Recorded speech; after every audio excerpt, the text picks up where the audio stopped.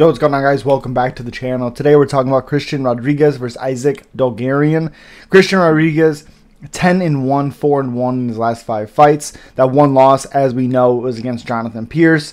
Came back and beat freaking Raul Rosas Jr., beat Joshua Weems by Anaconda choke, and then beat Cameron Saman. Back and forth fight. I thought Saman won that fight. Very close. Doesn't really matter. Plus 110, basically a pick'em fight. 26 years old. 5'7" to a 71-inch reach. Did miss weight pretty badly in his last one. Hopefully he doesn't do that again. Isaac Dulgarian, he actually might be moving up a weight class. 6-0, minus 135 favorite. 27 years old. 5'7" with also a 71-inch reach.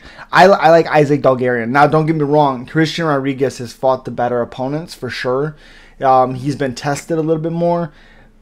The thing I really like about Isaac Dulgarian is that when he gets these fighters in these positions that he is trying to get them to, like most guys, obviously, but sometimes they can't keep them there, or they'd rather keep the position over like trying to finish, or whatever like that. So Isaac Dulgarian, I think at 6-0, I think momentum on him. I mean, he fought Francis Marshall.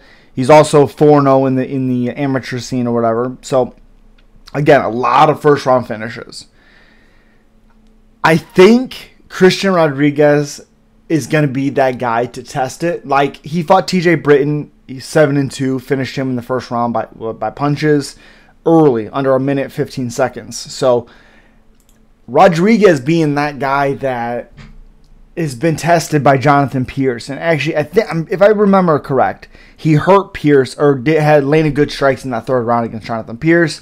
Fought Joshua Weems, like I said, Anaconda choked him.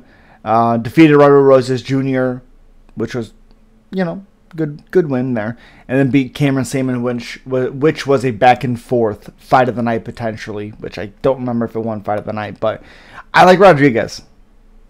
I think Isaac Dulgarian definitely can, make this fight real interesting, because I'm not really for sure what he's going to bring to it that Rodriguez hasn't seen before. I think Rodriguez has the takedown defense to stop the takedowns. I think he has the boxing and the power to kind of stifle Isaac. I like Christian Rodriguez in this matchup. As always, guys, subscribe, like, comment, and let me know who you're picking. Let's talk down there in the comment section. Peace.